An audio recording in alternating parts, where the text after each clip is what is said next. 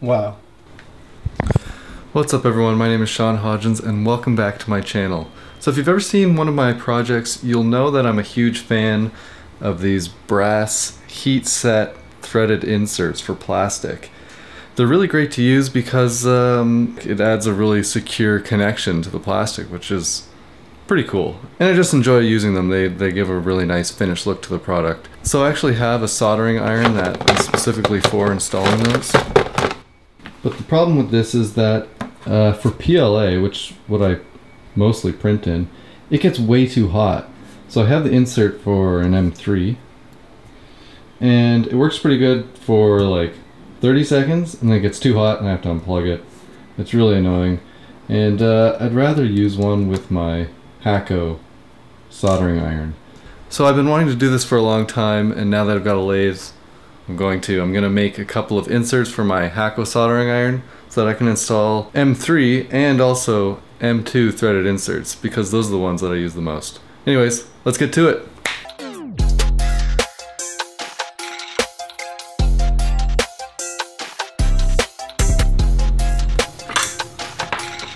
So what I'm gonna do is I'm gonna take out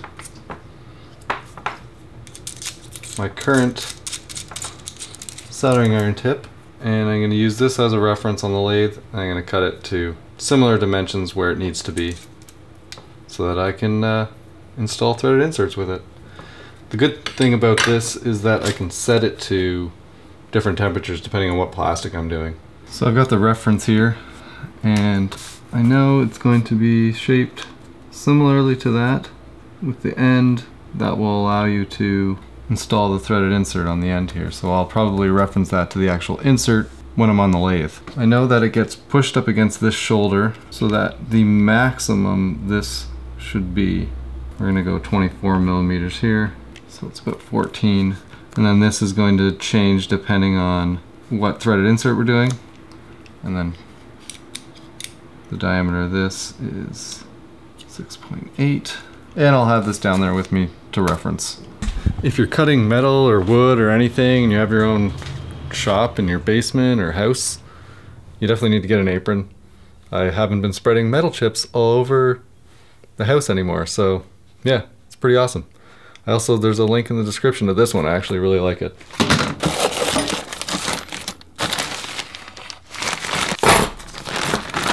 Some of this metal has been around since my grandpa had his own watch repair shop, which was like 20 years ago now. No, wait, maybe 25. So that's pretty cool that I'm using it. Also, you'll notice I've already changed the tool post to a more heavy duty one. It was definitely necessary, so it's cutting much better and it's way more repeatable in where the tool lines up. That's the most important thing.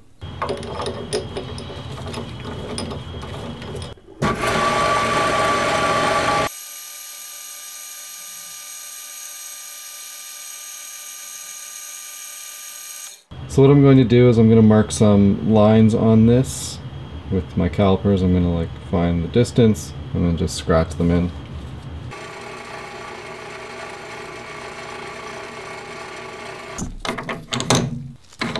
And since I'm cutting sharp corners in, I'm just going to use the cut-off tool to make the cuts.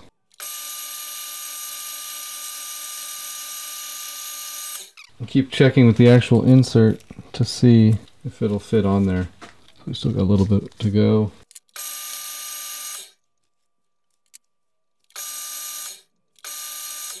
There we go. Really nice fitment.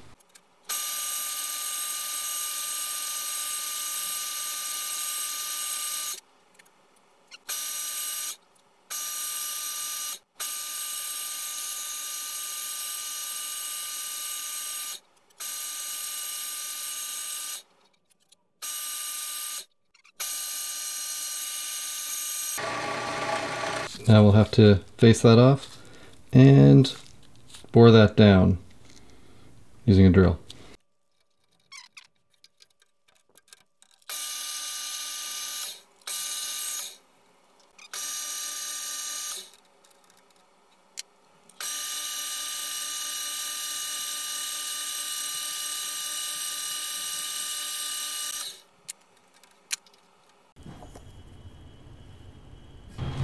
Alright, the first one is finished. It looks pretty good. I'm gonna make the second one, which is for the M3, and then we'll go try them out in the soldering iron.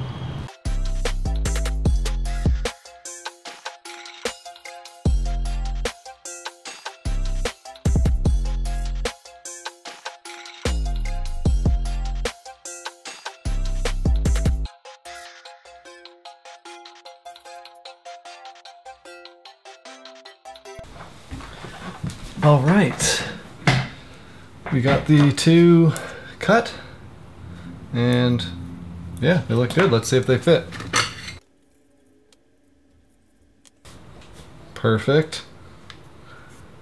Let's install, let's see if I have something to install one of these in. All right, I got this little part here to install two of these M2. By the way, I forgot to mention, you actually can't even get these M2 inserts even for the other soldering iron. I mean, you might be able to somewhere, but McMaster-Carr doesn't have them. I don't know if I've seen them before, so you have to make this anyways.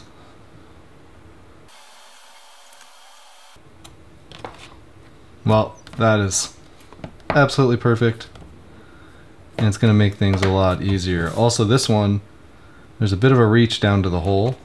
Let's see how that goes. Beautiful.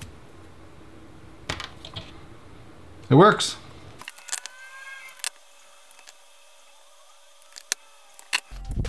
Alright everyone, thanks for joining me on that quick build. I hope to start to make more videos of these smaller projects because everyone seemed to want me to do that, and also why not?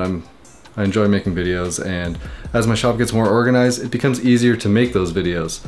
That's the hardest thing, was the disorganization and everything. It makes it more difficult, so that's what I'm really trying to improve.